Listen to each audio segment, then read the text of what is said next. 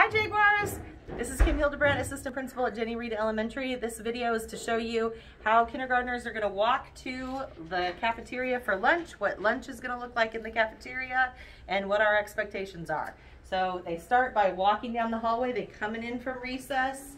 Some staff member will give them some hand sanitizer so their hands are washed. All of our Jaguars have an assigned seat in the cafeteria. So I'm going to walk into the cafeteria.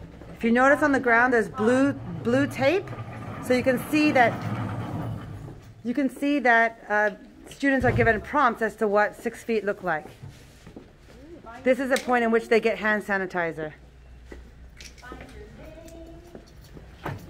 Okay, the students. So we're going to move over here in front of your seat. This is your spot right here. So the students have, I'm not going to show you the name there, but see that white piece of paper? That's where a name is. And so students know where to sit, so they're 6 feet apart. Or do you give them a second one?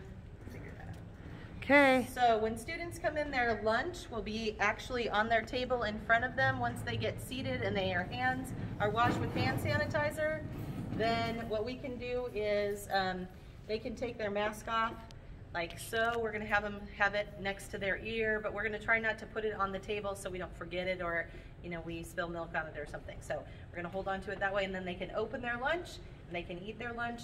Students are expected to stay seated. So if they need to use the restroom, they're going to raise their hand. Yes?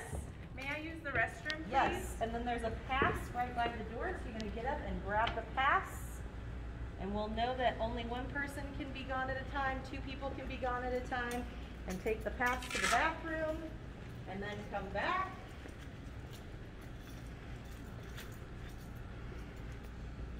If you need something, we all have these nice little aprons, so if you need a napkin, yes?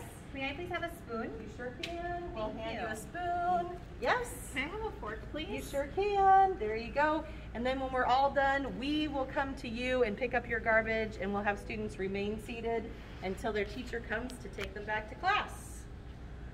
All right, any questions you have, we're here to answer those questions. Hopefully this video has given you a little bit more insight as to what lunch will look like. Next up, we'll show recess next, correct? Yep. Yep, all right. See you soon, Jaguars.